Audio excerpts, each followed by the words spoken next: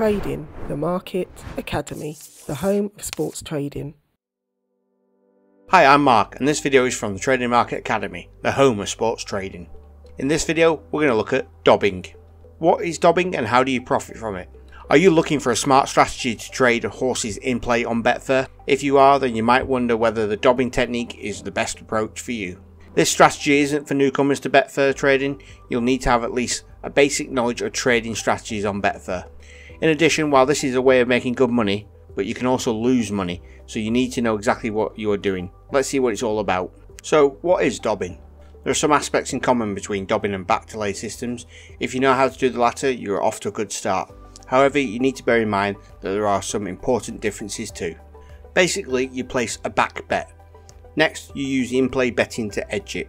The dobbing term arose from the phrase double or bust. You'll most commonly see it described as back delay, even though it's 100% accurate. Your lay trade needs to be at half the odds of the back bet, but with double the stake. If I place £10 on a horse before the start of the race at odds at decimal 7 and a £20 lay bet at odds at 3.5 would make £10 profit regardless of which horse won the race. Both bets would need to be matched to secure profit. At the moment, Betfair is widely seen as being the best place to do this. For a long time, this betting strategy was a well-kept secret. Thanks to the internet, it's now more widely known. Having said that, it's still used by a minority of bettors. This is a good thing, therefore it makes sense to take advantage of it just now while you can. The truth is, many people have never heard of it. Even people with years of betting experience might not know about it. It can be a big surprise to some industry experts. Clearly, dobbing isn't mainstream by any means. Is it easy to do? Well, this is a quite interesting question. In fact, it leads us to one of the more noteworthy aspects of dobbing. This is the fact that some people consider it too easy. This might seem strange attitude to take when it comes to betting.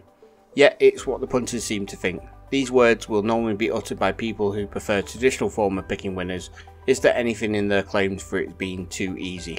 I personally don't think it's that simple. Do your research on the runners well, and if you want to secure long-term profits with this strategy. By this stage you should be intrigued. What is dobbing really about? The strategy sounds kind of mysterious so far, doesn't it? Well, let's get down to the nitty gritty. This way of betting works because we can predict something specific. This is how certain horses will run a race. You see, some of them are slow and steady, others start off slow before making their move later on.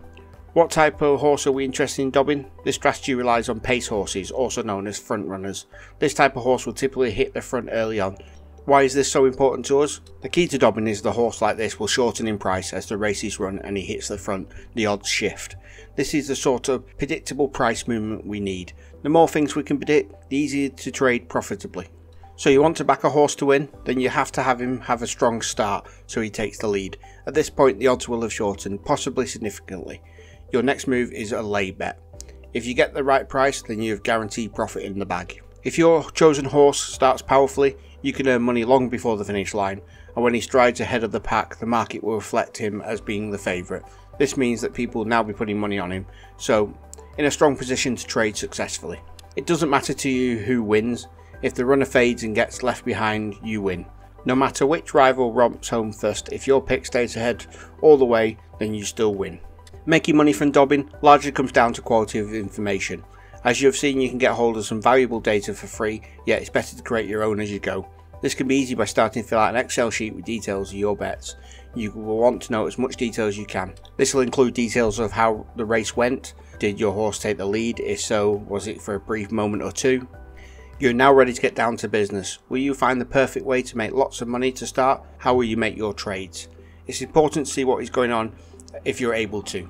And you should be able to watch some live feed.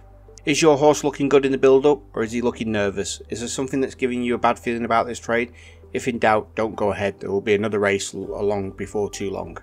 You can basically get started at any point before the race begins. You might notice the price goes down not long before the race starts. Why is this? It could be due to other bettors carrying out dobbing or back to lay bets. If you identify this opportunity, then others may have too. This isn't always the case, but if the horse is a strong candidate for this strategy, the price normally comes down. This often happens in the 5 minutes before the start of the race. Ideally, you will place your bet around 10 minutes before the start time. The only real reason for this is to avoid the last minute stress. Don't forget that the idea is to lock in a profit. This typically means cashing out as soon as you can. It may feel too early, but it probably isn't.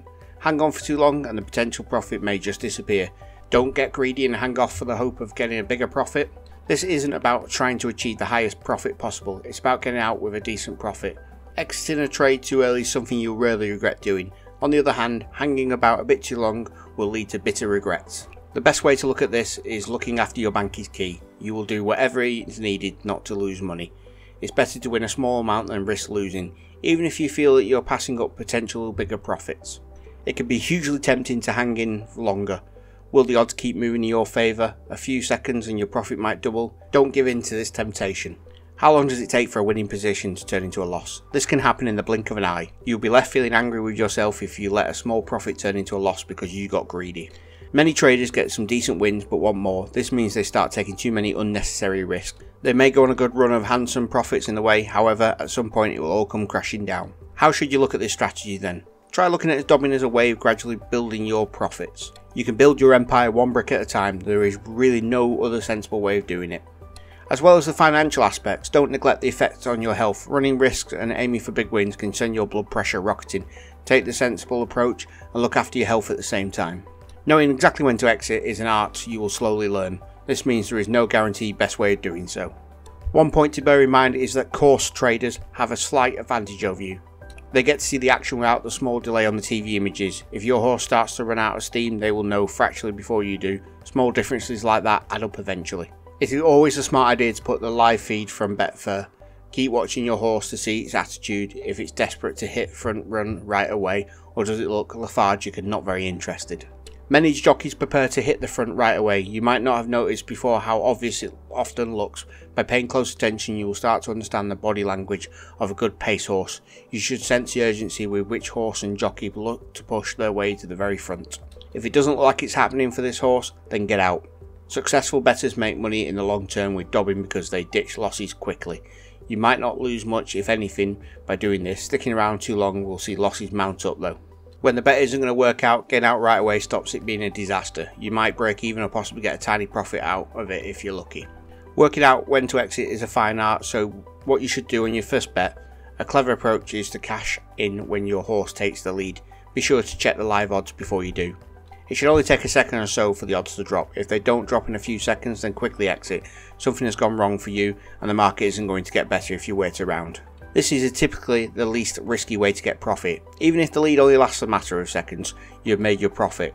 The odds shift swiftly because punters bet on your horse once it's leading. Others will close their lay bets on him at this point.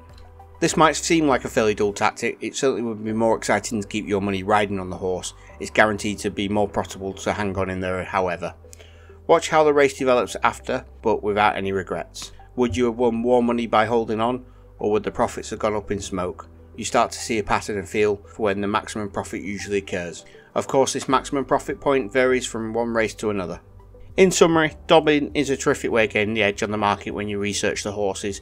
It does have some risks and drawbacks, but if you are smart about it, then you can pick up modest regular wins time after time. Well done for completing this video. Now time to move on to the next. Thanks for watching, and together we're all trading the market.